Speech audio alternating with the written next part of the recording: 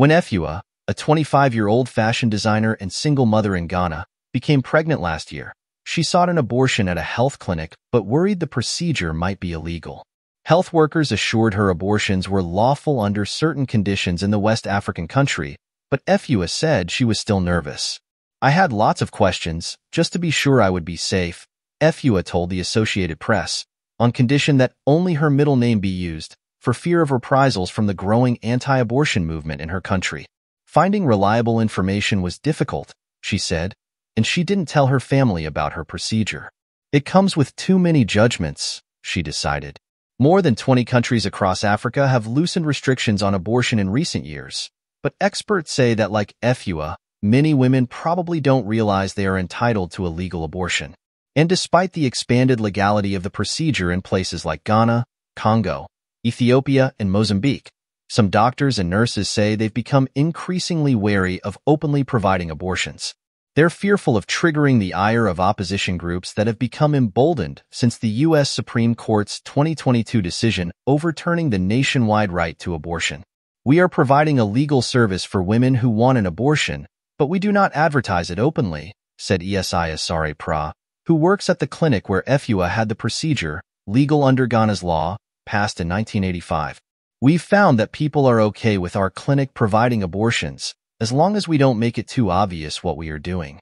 The Maputo Protocol, a human rights treaty in effect since 2005 for all 55 countries of the African Union, says every nation on the continent should grant women the right to a medical abortion in cases of rape, sexual assault, incest, and endangerment for the mental or physical health of the mother or fetus.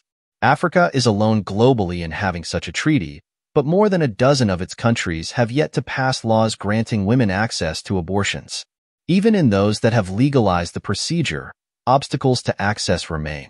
And misinformation is rampant in many countries, with a recent study faulting practices by Google and Meta. The right to abortion exists in law, but in practice, the reality may be a little different, said Evelyn Apondo, of the International Center for Research on Women.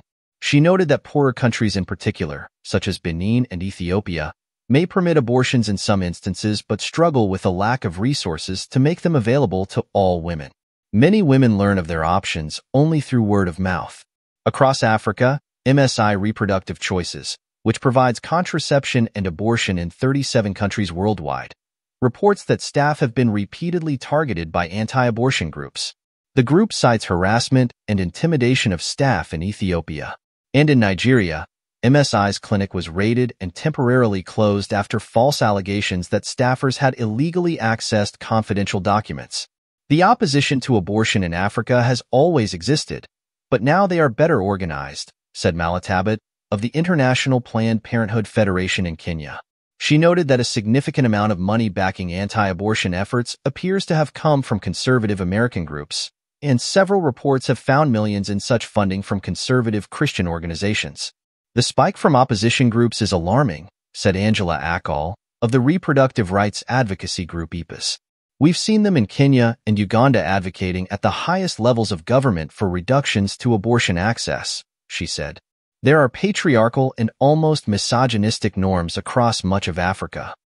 The West is tapping into that momentum after the Roe versus Wade reversal to challenge abortion rights here." Congo, one of the world's poorest countries, introduced a law in 2018 permitting abortions in the first 14 weeks of pregnancy in cases of rape, incest, and physical or mental health risks to the woman. Even so, pamphlets aimed at women who might want an abortion use coded language, said Patrick Gemo, of MSI in Congo. "We talk about the management of unwanted pregnancies," he said, noting that they don't use the word abortion. "It could cause a backlash. Accurate language and information can be hard to find online, too." Last week, a study from MSI and the Center for Countering Digital Hate found that Google and Meta, which operates Facebook, Instagram, and WhatsApp, restricted access to accurate information about abortion in countries including Ghana, Nigeria, and Kenya. The study said the tech giants banned local abortion providers from advertising services while approving paid ads from anti-abortion groups pushing false claims about decriminalization efforts as part of a global conspiracy to eliminate local populations. Google didn't respond to a request for comment on the study. Meta said via email that its platforms prohibit ads that mislead people about services a business provides, and that it would review the report.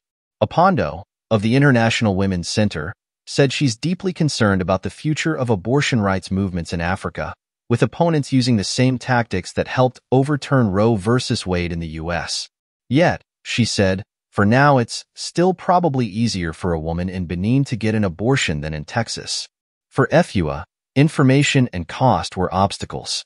She cobbled together the necessary 1,000 Ghana cedis, $77, for her abortion after asking a friend to help. She said she wishes women could easily get reliable information, especially given the physical and mental stress she experienced. She said she wouldn't have been able to handle another baby on her own and believes many other women face similar dilemmas. If you're pregnant and not ready, she said, it could really affect you mentally and for the rest of your life.